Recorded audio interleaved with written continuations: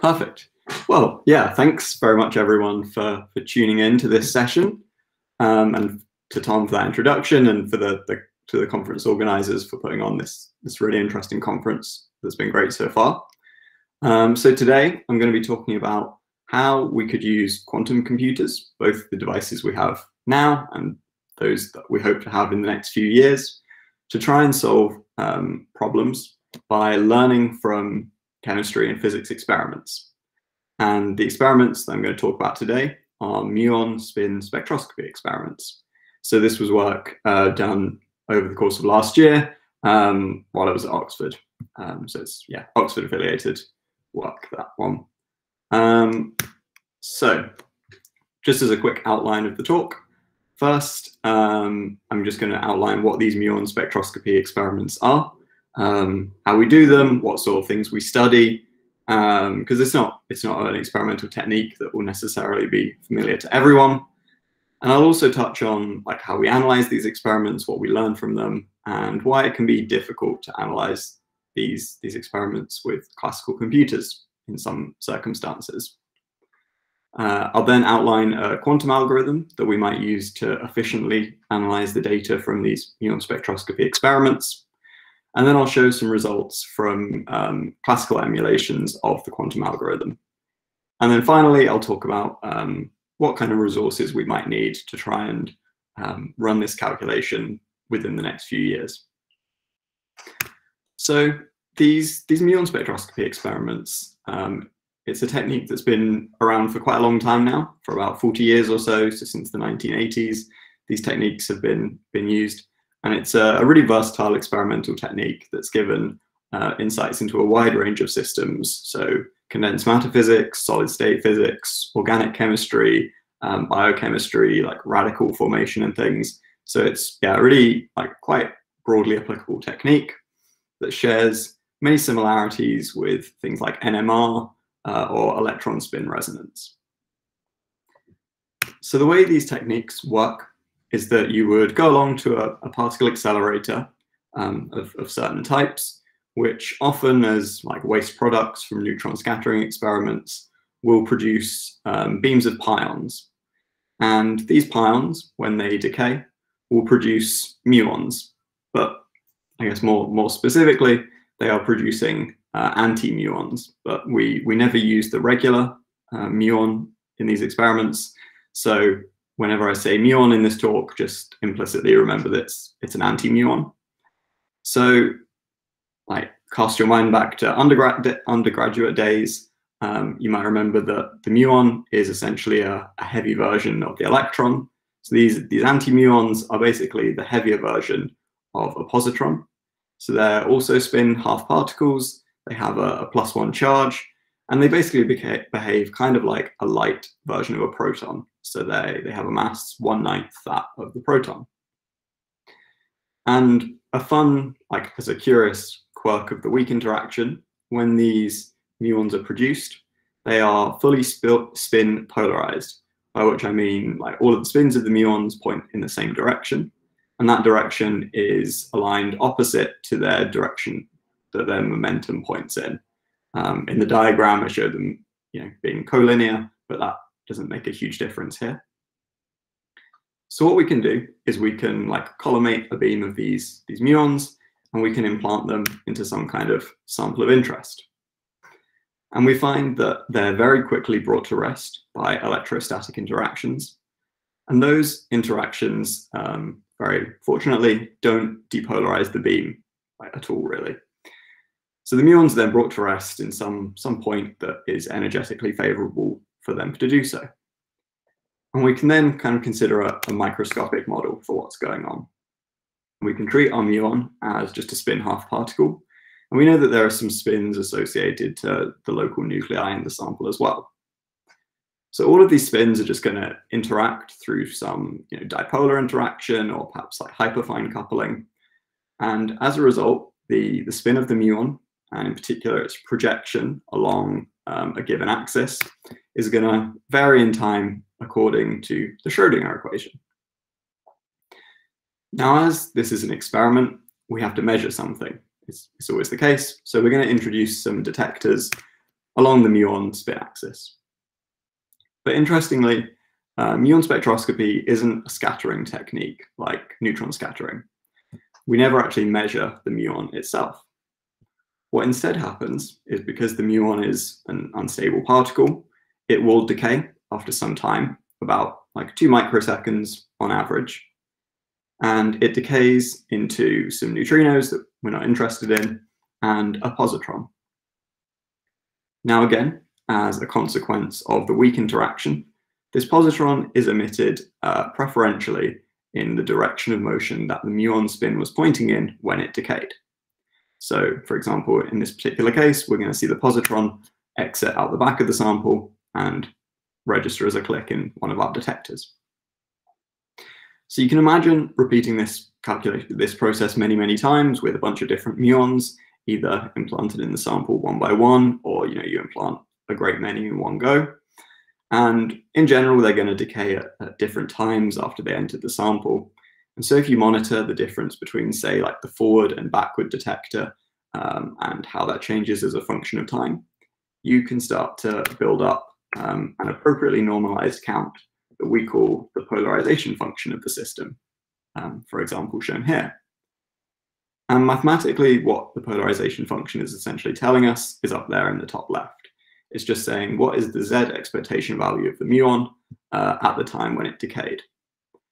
And the model that we have in general for these experiments is that we take the muon to be fully spin polarized. So you can see it's just in the +1 Z eigenstate here, whereas the environment spins are taken to be in the maximally mixed state. And you could consider other models, but the reason we generally consider this is because while these experiments can happen at quite low temperatures, in general, the temperature that they're at is quite large compared to the spacing between the energy levels of the nuclear spins. So that's kind of the outline of how these experiments work. And they can be used to give a lot of different insights into many different physical systems. For example, we can use them to probe the structure and formation of vortex lattices in high temperature type 2 superconductors. We can also use them to investigate phase transitions in low-dimensional quantum molecular magnets. These experiments have also been used to study the diffusion of lithium ions in lithium-ion batteries to work out how they could be made to charge better. And they've also been used to study the mobility of hydrogenic defects in semiconductors, which could have impacts on the efficiency of solar cells. But I think it's not immediately obvious how the simple object like the polarization function that I've just talked about can provide insights onto all these different physical phenomena that I've talked about here. And the way we learn about these quantities is the way we learn about many things in the physical sciences, and it's to compare the output of our experiment to some simulated model of the experiment that we have. And as is often the case, there is a whole hierarchy of different methods we could use to try and solve these models. And all of these methods tend to have some accuracy-dependent computational cost that limits the maximum system size that we can apply them to. So for example, at the bottom of the hierarchy, we have mean field type methods, which are very cheap, but not accurate for all systems that one might consider. So if we took an analog to computational chemistry, these are like your density functional theory type methods. And then all the way through to the top, we've got a fully quantum model of the system where we treat all the spins quantum mechanically, and we want to solve all the interactions exactly.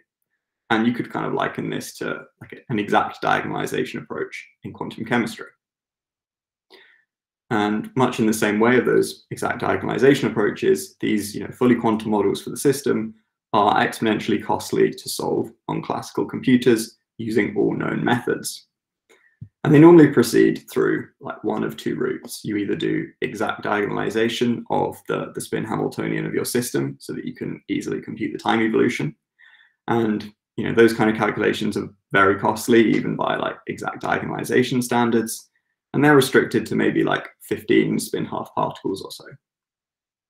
One can also consider some wave function based approaches that are a little bit more sophisticated and have a sample dependent error that's controllable as you take more samples. Because those are wave function-based approaches, they're a bit more efficient to implement.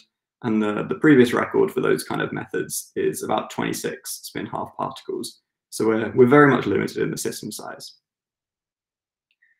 Now, as you can probably imagine, given this is a talk about quantum computing, it's these high-cost, high-accuracy quantum models that I'm going to be talking about and interested in today.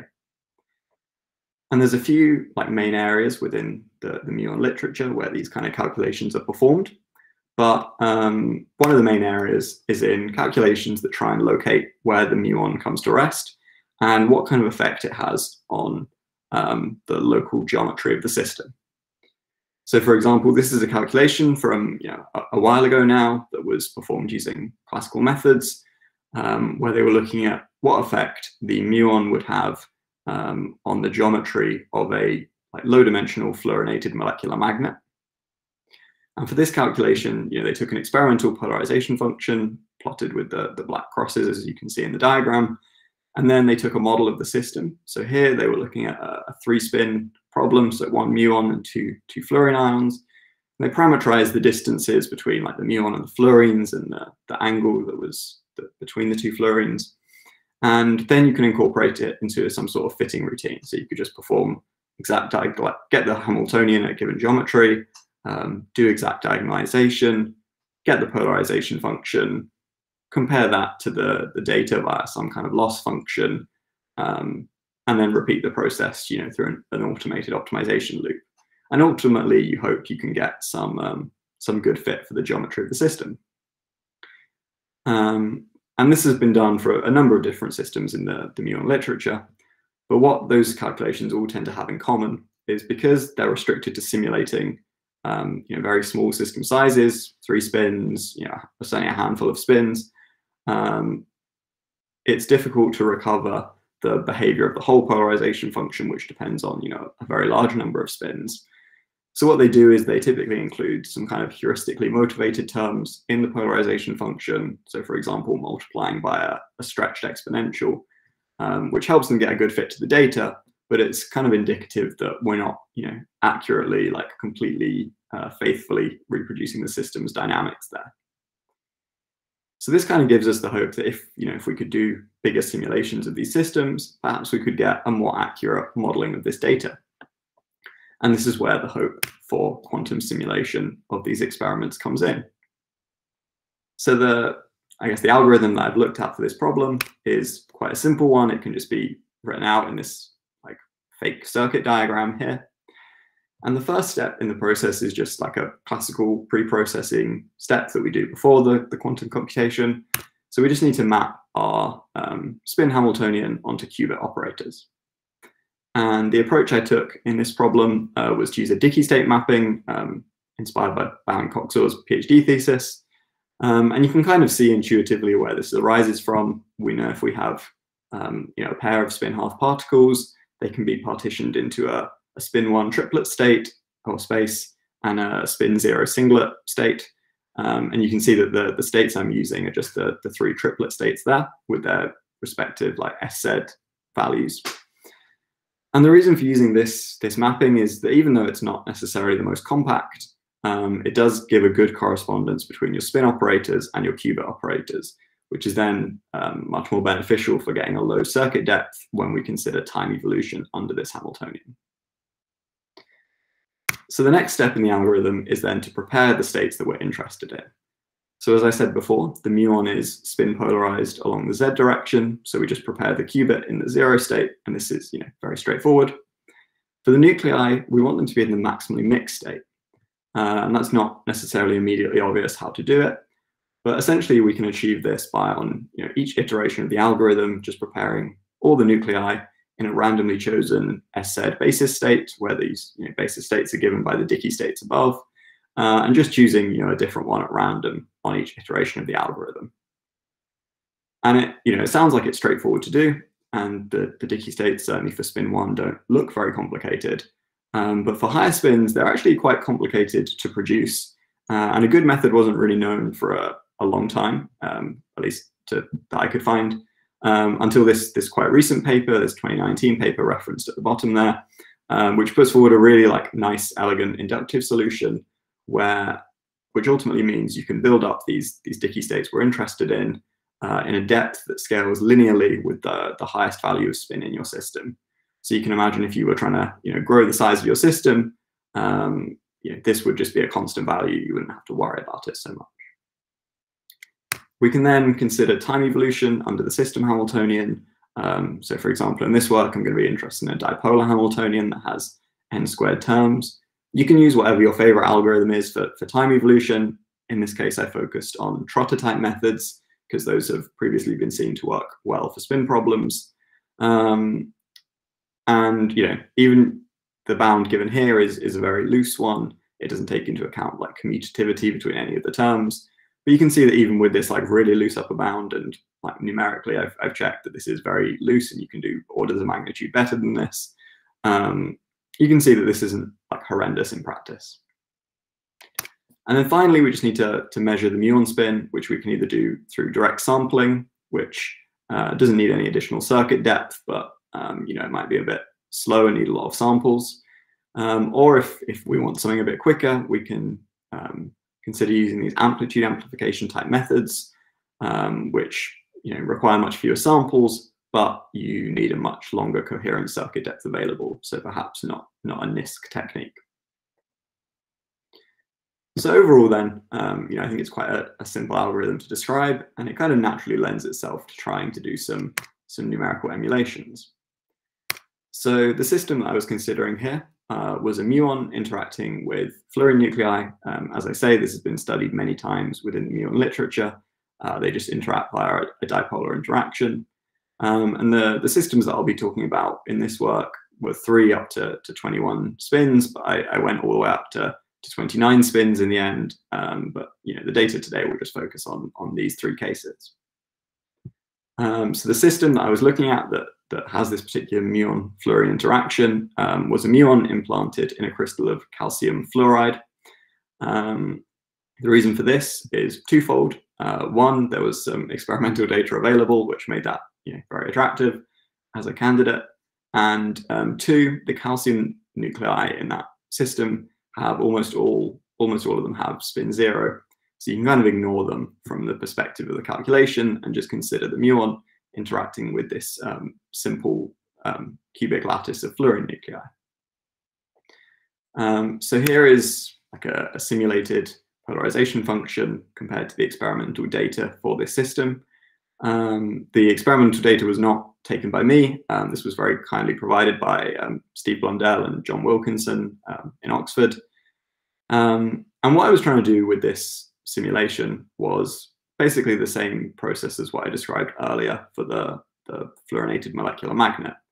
It was to optimize the geometry of the system to take into account what the effect of the muon is on its surrounding environment. And you can see that, at least by eye, the simulated data gives a really good fit to the experimental data. And what we find is, like, having a look at the parameters that you get out of this fit, they're in pretty good agreement with a recent state-of-the-art classical calculation that also came from Steve Blundell's group. And what they do in that work is to do exact diagonalization, but on just an 11-spin system.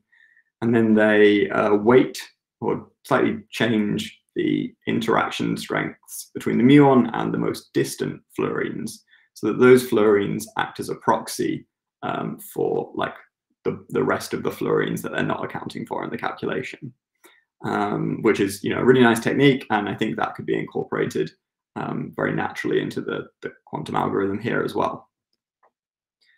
But these calculations were performed using a noiseless quantum circuit simulator, and we know well that the quantum computers we're going to have available in the next few years are almost certainly going to have some levels of noise present in them. And so it's natural to ask how well this fitting procedure does if the simulated polarization points are noisy as well. So here I added some normally distributed noise to each of the data points, and now considered fitting the polarization function for the 11-spin system. And you can see that at very high noise rates in the top plot, some of these data points are off, but interestingly, we still broadly capture the overall shape of the data, which is reassuring. And as the noise is decreased, we get a better and better approximation.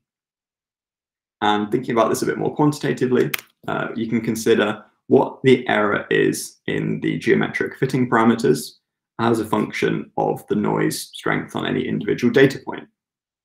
And if we look at the top plot here, what we see is that the fractional error in the distance between the muon and its nearest neighbor fluorine nuclei is about a factor of 10 smaller than the fractional error in any individual data point. So that is, a very pleasing thing to see. The error in the quantity that we're interested in is actually smaller than the error in any individual data point, like the physical noise level that we're dealing with here. And I think that's not something we would necessarily expect to see, for example, from a BQE calculation, where we are interested in, just one single data point. Whereas here, because we're interested in some like global property of the curve, we're kind of getting this additional noise robustness, which I think is a nice feature and points to maybe this experimental data analysis approach as being quite a good application of noisy quantum machines. But one thing you might notice, as I said, the noise is normally distributed about each data point, and I just added that noise manually. Would we actually get that noise from a quantum circuits simulation or implementation of the algorithm? And the answer is not necessarily. So this is a much smaller system, the 3-spin system now, in a full circuit simulation with depolarizing single qubit noise after each of the gates. There are about 1,500 gates in the circuit, and you can see that even at very low depolarizing noise values, we're getting like a significant damping of the polarization function. The values are changing a lot, and certainly the points aren't normally distributed about the true value. Now, fortunately, there are ways to deal with this. So here I use this exponential Richardson extrapolation method of error mitigation, where you deliberately boost the noise rates a little bit and then extrapolate back to the zero noise case. And you can see that if we do that, the resulting expectation values are very nicely distributed around the true value and have quite a small error rate, even though the overall circuit error rate is close to like 1 error per circuit. And this isn't necessarily surprising. This is the kind of regime where we've seen these error mitigation techniques working well in the past. So then, kind of armed with I guess all of these numbers, we can ask what resources might I need to do these calculations. So from a NISQ perspective, if I focus on the 11-qubit system, because that's the one I could get the tightest trotter error bounds from numerically, with 40 trotter steps, which I find is what's kind of necessary for this problem, and a pretty basic compilation, I think it's possible to do a lot better than this. You still need about 40,000 2-qubit gates. So if we're trying to get to that regime of 1 error per circuit, this looks pretty hard to do on NISQ machines. And it leads me to question how applicable this may be. But I think that's, it's the same broad challenge that's facing all of these NISQ computational chemistry algorithms. Noise is always going to prove a big barrier for us. If we move into considering perhaps like a small error corrected calculation, so this is just like a rough back of the envelope attempt at a surface code calculation, you find you need about 2 million T-gates for this small problem. Again, this could probably be dropped quite a bit. If I try and optimize for space using the smallest footprint possible, use reasonable physical error rates, but perhaps quite optimistic logical error rates inspired by the circuit level noise simulations, you find you need about 20,000 physical qubits, and the algorithm takes 6 minutes to run. So that doesn't sound horrendous until you consider that we need to take maybe 10,000 shots to measure each data point accurately. You need to take 100 data points along the curve, and you need to calculate this curve at loads of different parameter values. So if each time of running the circuit takes 6 minutes, this whole process is going to take days. And this sounds pretty bad for the algorithm, and it's a big challenge that needs to be overcome. And I think it's a challenge facing a lot of algorithms in the field. We often present, for example, we'd say it would take a few days to run phase estimation on an interesting molecule. And those are calculations that are incredible, and they've come a long way in recent years, and that's like incredible state-of-the-art work. But we need to consider that is running phase estimation once enough to solve a given problem, or if I want to optimize a molecular geometry, maybe I need to run phase estimation many, many times, hundreds of times perhaps, in order to get the optimized molecular geometry, in which case is it reasonable that my algorithm takes a few days to run? And perhaps we need to find ways of really speeding these things up a lot, or considering the fact that maybe a minimal optimized for space quantum computer might not be enough for us. So yeah, in conclusion then, hopefully what I've shown is that analyzing experimental data could be an interesting problem for us to solve. It can lead to quite straightforward algorithms that appear to have a degree of noise robustness, but that all quantum simulation algorithms are probably going to face a challenge of having a very large number of repetitions. And this will either lead to having a long runtime for the algorithm, or we're going to have to consider having more qubits, or working to develop ways of speeding up the calculation, things like single shot error correction, or other approaches we haven't thought of just yet. So yeah, that's everything from me, and I'm happy to answer any questions that people have. All right, I see Nathan had a question in the chat. Do you want to ask it?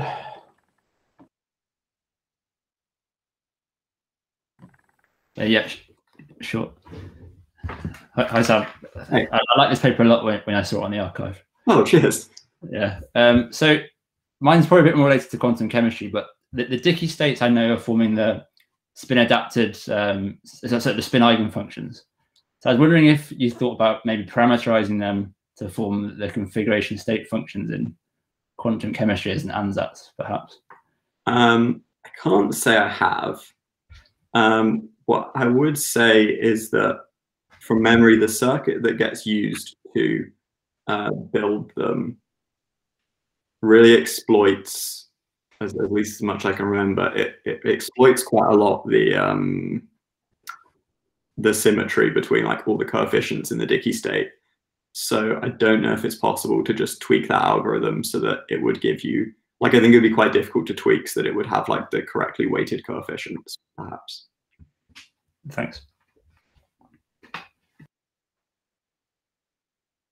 All right, I had another question, Sam. You might have already asked this in the talk, honestly, but you showed the plots with and without the circuit level noise, and I kind of noticed that when you turn on the circuit level noise, the fluctuations are still in a very similar place to without. The only thing is that the entire signal gets damped. I guess I was kind of wondering, like, what would constitute something that is beyond classical and of use to the experiment? Do you really need to get the amplitudes here, or is it just picking the peak position good enough?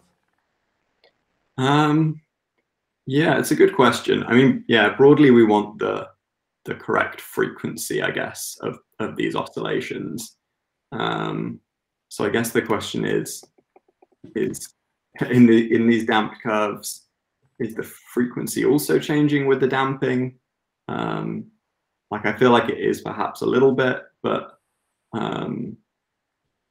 yeah, that is a good question. Yeah, I guess it'd be interesting to like consider like a Fourier transform of the data set and see what that looked like instead. Yeah, I mean, if you're looking at like, if you're already having problems with the number of points you have to take, probably like Fourier transforming might be a bit difficult. You might just want to, look at doing some kind of curve fitting or period extraction technique, which, yeah.